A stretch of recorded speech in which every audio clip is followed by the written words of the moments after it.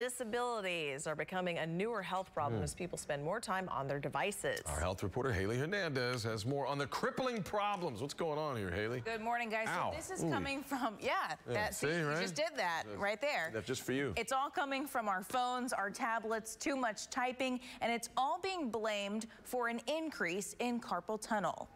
Sandra Jackson is a nurse who needs her wrists to write, type, and use her phone.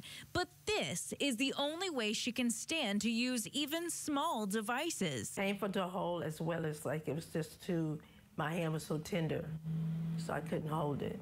The weight of the phone in the wrist position is too much to bear in this hand, but not in her right hand, because she had this one surgically fixed with a minimally invasive procedure where Dr. Jeffrey Konopka cut the ligaments causing pain through 2 small incisions.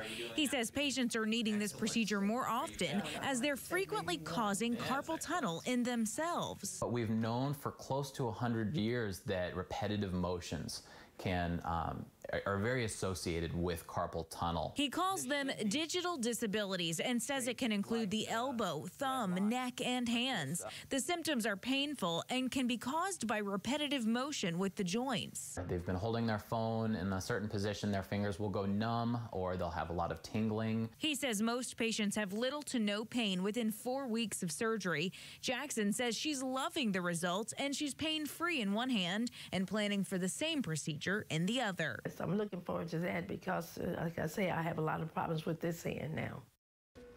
Now, the numbness and pain often wakes patients up, so they complain of sleep problems as well. Dr. Konopka from UT Health says interrupted sleep can lead to other health problems like depression. So it's important to fix this and feel better. Most insurance should cover the procedure to repair carpal tunnel. But of course, guys, they would try other things first. They would try a brace. They would try steroid shots and things like that. But, you know, if it doesn't work, this is your last resort. And, you know, Sandra Jackson said that it worked for her.